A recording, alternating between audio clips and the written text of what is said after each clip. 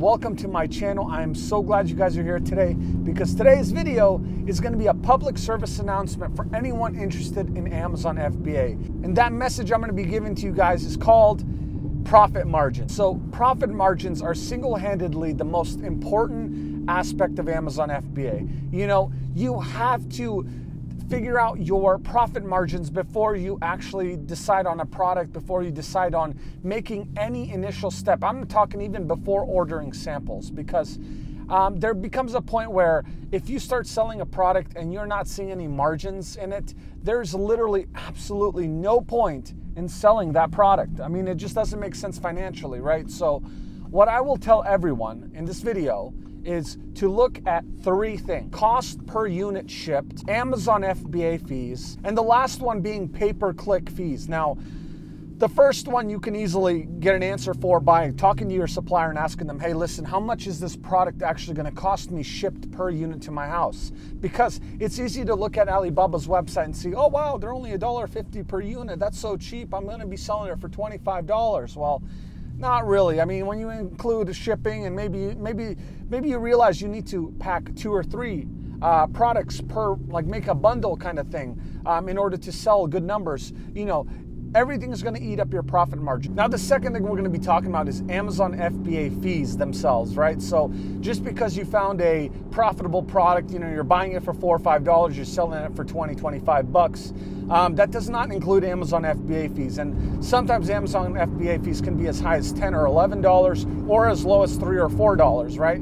So it all really depends on what you pick. And, you know, typically the more expensive the product, the higher the Amazon FBA fees are going to be. So you definitely want to watch out for that. Now, I will link in the description box below a calculator you can use to sort of give you an idea of how much your Amazon FBA fees are going to be. But you know, of course, this is never going to be 100% accurate. So I really highly suggest to watch out for Amazon FBA fees. They can really creep up and take a lot of your profit margins right out the window. Now, in regards to Amazon pay-per-click advertising, the best thing I can recommend to you guys, so you guys can get a real good idea of how much pay-per-click is going to cost you when you actually launch your product, is to go make a paused campaign. Now, what is that exactly? So pretend that you have your product, it's in stock, you have 500 units waiting to sell, and you're about to run pay-per-click.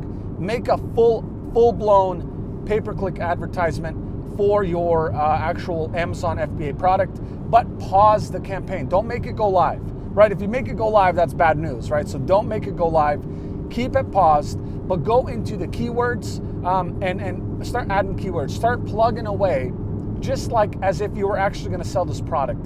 And what you'll realize is Amazon will be giving you bid estimates for each keyword. Like it'll be telling you, hey, this word is worth this much, this word is worth that much. And then what you can do is you can, you know, figure out the cost of your product, right? What are you going to be selling it for? Minus the Amazon FBA fees, minus the actual product cost themselves, and then assume a 30% advertising cost of sale. Now, what is an advertising cost of sale? It's basically assuming that for every 30% of your product's selling price is how much pay-per-click is going to cost you. So let me give you an example. If, let's say, you are selling your product for $15, assuming a 30% advertising cost of sale would be telling yourself that you're going to spend no more than $5 per advertising sale, right? So you spend $5, you get a sale for 15 bucks. Now, what is the goal of this profit margin? What are you actually trying to achieve with it? At a minimum, $8 to $10. Okay, 8 on the low side, 10 to be absolutely perfect with the product. $10 is what you want to be making minimum on each product. Now, well, you might say, well, hey, Amar, I just did this calculation. It came out to $6 per unit I'm making. Now, honestly, I would not sell that product. If I was only making $6 per unit, I would not sell that product. And the reason why is, why put in all this work for little to no money? There's no point in working for that. It's no different. If you were selling your product for $1 per unit profit margins, you might as well just be working your 9-to-5 job, because you're not going to be making any more money. The best thing about selling a product for an $8 to $10 profit margin is actually what happens a month or 2 after you start selling it. Eventually, with good pay-per-click, you're going to start ranking maybe close to the front page.